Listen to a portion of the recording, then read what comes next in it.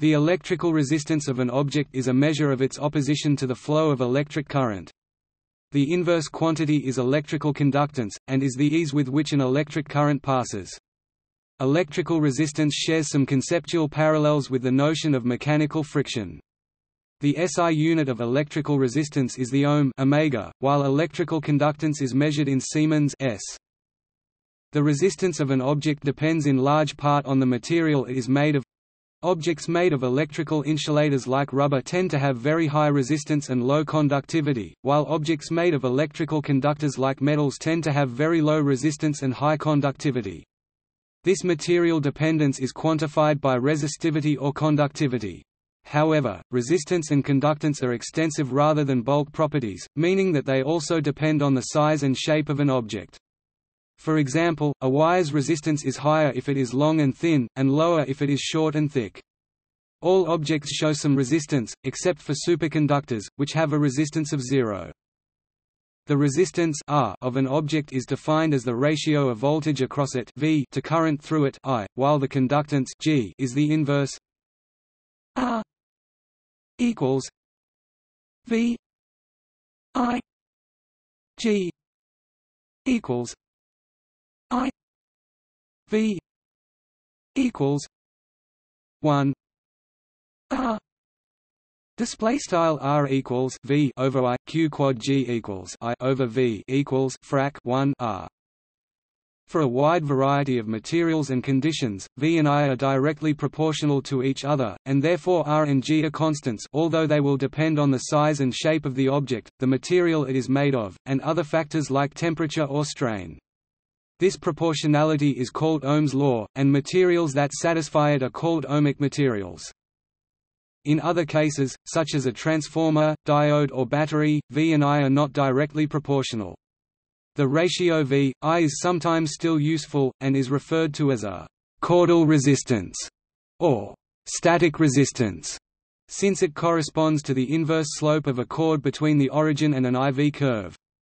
In other situations, the derivative d V d I display style frac dV di may be most useful. This is called the differential resistance.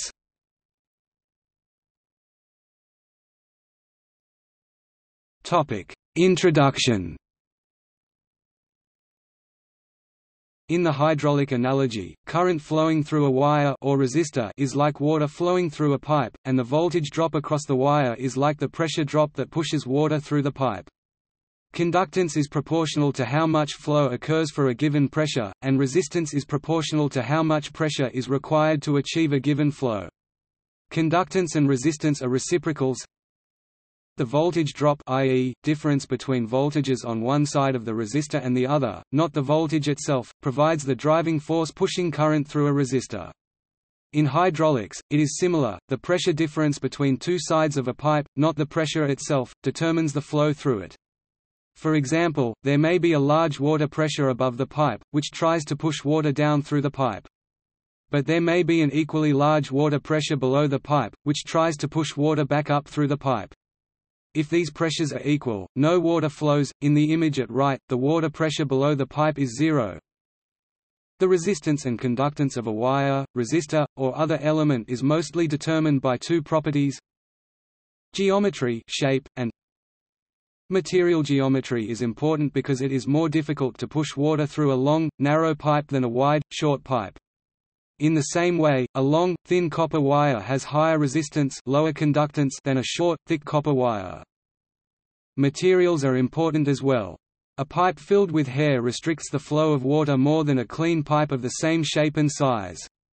Similarly, electrons can flow freely and easily through a copper wire, but cannot flow as easily through a steel wire of the same shape and size, and they essentially cannot flow at all through an insulator like rubber, regardless of its shape. The difference between copper, steel, and rubber is related to their microscopic structure and electron configuration, and is quantified by a property called resistivity. In addition to geometry and material, there are various other factors that influence resistance and conductance, such as temperature. See below.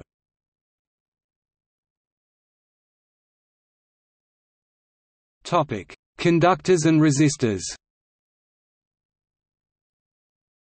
Substances in which electricity can flow are called conductors.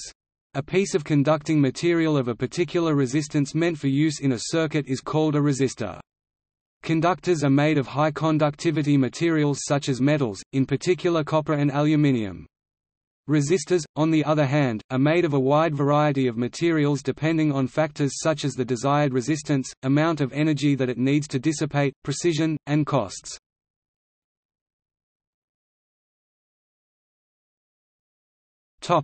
Ohm's law. For many materials, the current I through the material is proportional to the voltage V applied across it. I V display style I propto V over a wide range of voltages and currents. Therefore, the resistance and conductance of objects or electronic components made of these materials is constant. This relationship is called Ohm's law, and materials which obey it are called ohmic materials. Examples of ohmic components are wires and resistors. The current voltage IV graph of an ohmic device consists of a straight line through the origin with positive slope. Other components and materials used in electronics do not obey Ohm's law. The current is not proportional to the voltage, so the resistance varies with the voltage and current through them. These are called nonlinear or non-ohmic. Examples include diodes and fluorescent lamps. The IV curve of a non-ohmic device is a curved line. Relation to resistivity and conductivity. The resistance of a given object depends primarily on two factors: what material it is made of, and its shape. For a given material, the resistance is inversely proportional to the cross-sectional area. For example, a thick copper wire has lower resistance than an otherwise identical thin copper wire. Also, for a given material, the resistance is proportional to the length. For example, a long copper wire has higher resistance than an otherwise identical short copper wire. The resistance R and conductance G of a conductor of uniform cross-section, therefore, can be computed as R equals ρ A, G equals sigma A. Display style begin aligned R and equals ρ frac L A, G and equals sigma frac A L end aligned, where display style L is the length of the conductor measured in meters m, A is the cross-sectional area of the conductor measured in square meters m squared, sigma is the electrical conductivity measured in Siemens per meter sm-1. And ρ is the electrical resistivity, also called specific electrical resistance, of the material, measured in ohm meters omega m. The resistivity and conductivity are proportionality constants, and therefore depend only on the material the wire is made of, not the geometry of the wire. Resistivity and conductivity are reciprocals. Ρ equals 1 sigma display style ρ equals 1 sigma. Resistivity is a measure of the material's ability to oppose electric current. This formula is not exact, as it assumes the current density is totally uniform in the conductor, which is not always true in practical situations. However, this formula still provides a good approximation for long thin conductors such as wires. Another situation for which this formula is not exact is with alternating current AC, because the skin effect inhibits current flow near the center of the conductor. For this reason, the geometrical cross-section is different from the effective cross-section in which current actually flows, so resistance is higher than expected. Similarly, if two conductors near each other carry AC current, their resistances increase due to the proximity effect. At commercial power frequency, these effects are significant for large conductors carrying large currents, such as busbars in an electrical substation, or large power cables carrying more than a few hundred amperes. The resistivity of different materials varies by an enormous amount. For example, the conductivity of Teflon is about 10–30 times lower than the conductivity of copper. Why is there such a difference? Loosely speaking, a metal has large numbers of delocalized electrons that are not stuck in any one place, but free to move across large distances, whereas in an insulator like Teflon, each electron is tightly bound to a single molecule, and a great force is required to pull it away. Semiconductors lie between these two extremes. More details can be found in the article, Electrical Resistivity and Conductivity. For the case of electrolyte solutions, see the article, Conductivity electrolytic. Resistivity varies with temperature. In semiconductors, resistivity also changes when exposed to light. See below. Topic: Measuring resistance. An instrument for measuring resistance is called an ohmmeter. Simple ohmmeters cannot measure low resistances accurately because the resistance of their measuring leads causes a voltage drop that interferes with the measurement, so more accurate devices use four-terminal sensing.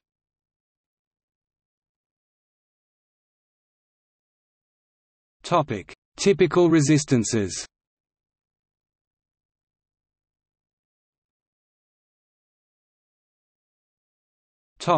Static and differential resistance. Many electrical elements, such as diodes and batteries, do not satisfy Ohm's law. These are called non-ohmic or nonlinear, and their IV curves are not straight lines through the origin. Resistance and conductance can still be defined for non-ohmic elements. However, unlike ohmic resistance, nonlinear resistance is not constant but varies with the voltage or current through the device, i.e., its operating point. There are two types of resistance. Static resistance, also called caudal or DC resistance. This corresponds to the usual definition of resistance, the voltage divided by the current R S T A T I C equals V I. Display style R underscore mathrm static equals frac V I. It is the slope of the line chord from the origin through the point on the curve. Static resistance determines the power dissipation in an electrical component. Points on the IV curve located in the second or fourth quadrants, for which the slope of the caudal line is negative, have negative static resistance. Passive devices, which have no source of energy, cannot have negative static resistance. However, active devices such as transistors or op-amps can synthesize negative static resistance with feedback, and it is used in some circuits such as gyrators. Differential resistance, also called dynamic, incremental or small signal resistance. Differential resistance is the derivative of the voltage with respect to the current, the slope of the IV curve at a point R D I F F equals D V D I. Display style R underscore mathrm diff equals frac dV die. If the IV curve is non-monotonic with peaks and troughs, the curve has a negative slope in some regions.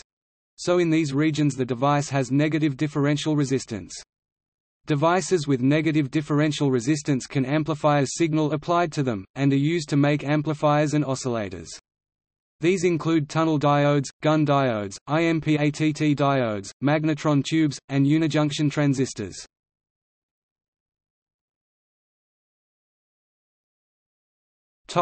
AC circuits.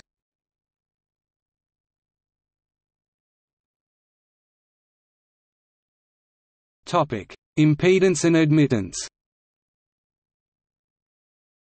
When an alternating current flows through a circuit, the relation between current and voltage across a circuit element is characterized not only by the ratio of their magnitudes, but also the difference in their phases. For example, in an ideal resistor, the moment when the voltage reaches its maximum, the current also reaches its maximum. Current and voltage are oscillating in phase. But for a capacitor or inductor, the maximum current flow occurs as the voltage passes through zero and vice versa. Current and voltage are oscillating 90 degrees out of phase. See image at right. Complex numbers are used to keep track of both the phase and magnitude of current and voltage. V T equals re V 0 E J omega T I T equals re I 0 E J omega T Z equals V 0 I 0 Y equals I 0 V 0 Display style v t equals text re v underscore 0 e caret j omega t quad I t equals text re I underscore 0 e caret j omega t quad z equals frac v underscore 0 I underscore 0 quad y equals frac I underscore 0 v underscore 0, where t is time. V t and I t are, respectively, voltage and current as a function of time. V0, I0, Z, and Y are complex numbers. Z is called impedance. Y is called admittance. Re indicates real part. Omega, display style omega, is the angular frequency of the AC current. J equals -1. Display style J equals sqrt -1. Is the imaginary unit. The impedance and admittance may be expressed as complex numbers that can be broken into real and imaginary parts. Z equals R plus J X Y equals G plus J B. Display style Z equals R plus JX, quad Y equals G plus JB, where R and G are resistance and conductance respectively, X is reactance, and B is susceptance. For ideal resistors, Z and Y reduce to R and G respectively, but for AC networks containing capacitors and inductors, X and B are non-zero. Z equals 1 Y. Display style Z equals 1 Y. For AC circuits, just as R equals 1 G. Display style R equals 1 G. For DC circuits.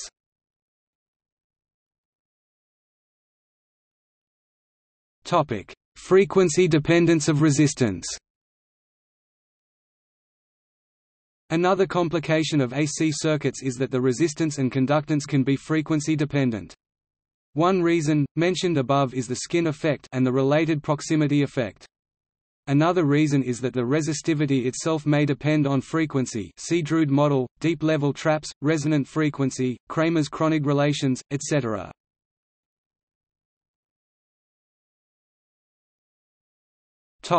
Energy dissipation and Joule heating. Resistors and other elements with resistance oppose the flow of electric current, therefore, electrical energy is required to push current through the resistance. This electrical energy is dissipated, heating the resistor in the process. This is called Joule heating, after James Prescott Joule, also called ohmic heating or resistive heating. The dissipation of electrical energy is often undesired, particularly in the case of transmission losses in power lines. High-voltage transmission helps reduce the losses by reducing the current for a given power. On the other hand, Joule heating is sometimes useful, for example in electric stoves and other electric heaters, also called resistive heaters. As another example, incandescent lamps rely on Joule heating. The filament is heated to such a high temperature that it glows white hot with thermal radiation, also called incandescence. The formula for Joule heating is P equals I 2 R.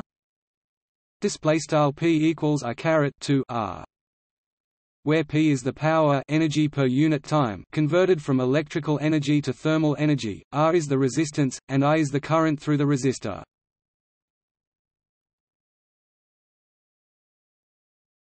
Topic: Dependence of resistance on other conditions.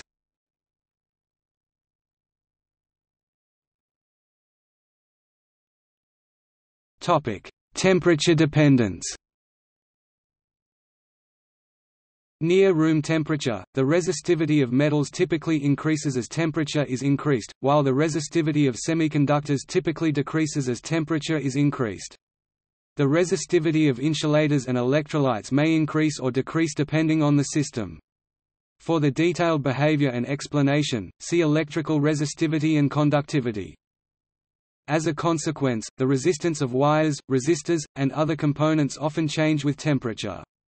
This effect may be undesired, causing an electronic circuit to malfunction at extreme temperatures. In some cases, however, the effect is put to good use. When temperature-dependent resistance of a component is used purposefully, the component is called a resistance thermometer or thermistor. A resistance thermometer is made of metal, usually platinum, while a thermistor is made of ceramic or polymer. Resistance thermometers and thermistors are generally used in two ways. First, they can be used as thermometers. By measuring the resistance, the temperature of the environment can be inferred. Second, they can be used in conjunction with Joule heating, also called self-heating. If a large current is running through the resistor's temperature rises and therefore its resistance changes. Therefore, these components can be used in a circuit protection role similar to fuses, or for feedback in circuits, or for many other purposes. In general, self-heating can turn a resistor into a nonlinear and hysteretic circuit element. For more details see thermistor self-heating effects. If the temperature T does not vary too much, a linear approximation is typically used.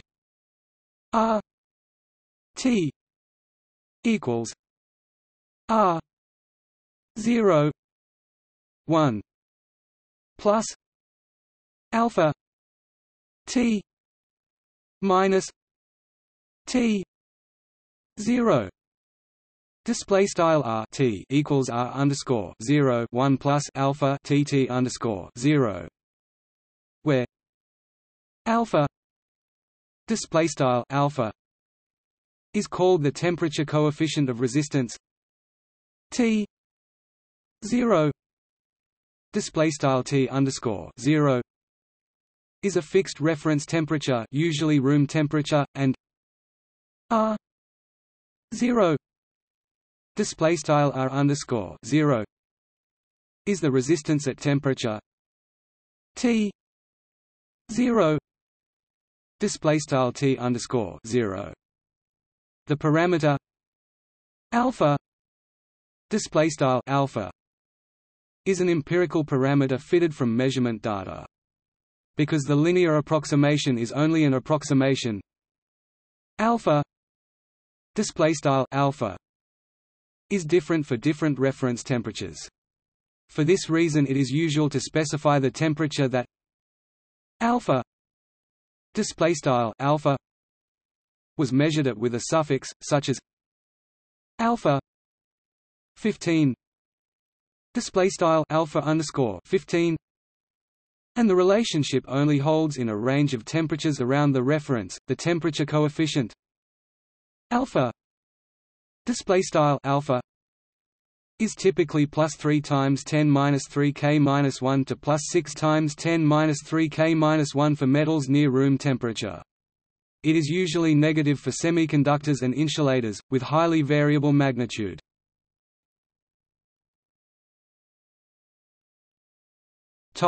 Strain dependence. Just as the resistance of a conductor depends upon temperature, the resistance of a conductor depends upon strain. By placing a conductor under tension, a form of stress that leads to strain in the form of stretching of the conductor, the length of the section of conductor under tension increases and its cross-sectional area decreases. Both these effects contribute to increasing the resistance of the strained section of conductor.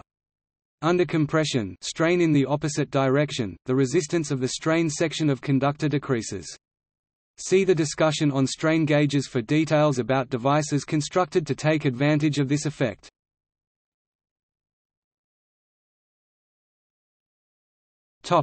Light illumination dependence. Some resistors, particularly those made from semiconductors, exhibit photoconductivity, meaning that their resistance changes when light is shining on them. Therefore, they are called photoresistors or light-dependent resistors. These are a common type of light detector.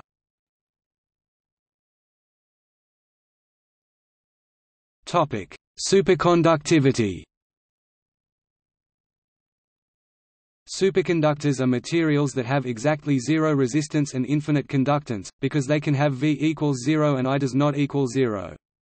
This also means there is no Joule heating, or in other words no dissipation of electrical energy. Therefore, if superconductive wire is made into a closed loop, current flows around the loop forever. Superconductors require cooling to temperatures near 4 K with liquid helium for most metallic superconductors like niobium tin alloys, or cooling to temperatures near 77 K with liquid nitrogen for the expensive, brittle and delicate ceramic high-temperature superconductors. Nevertheless, there are many technological applications of superconductivity, including superconducting magnets.